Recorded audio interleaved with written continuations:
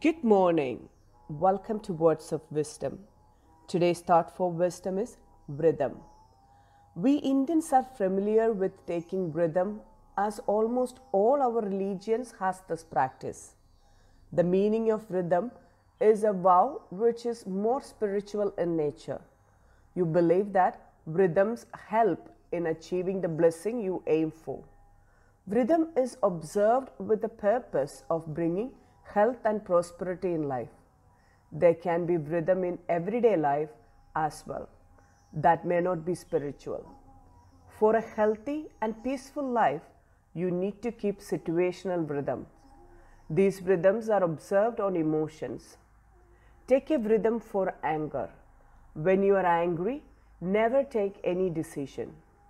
Take a Vrutham for happiness. When you are happy, never promise anything to anyone. When you are happy or angry, avoid excessive talking. If you observe these Vruthams in your life will be undoubtedly healthy and peaceful.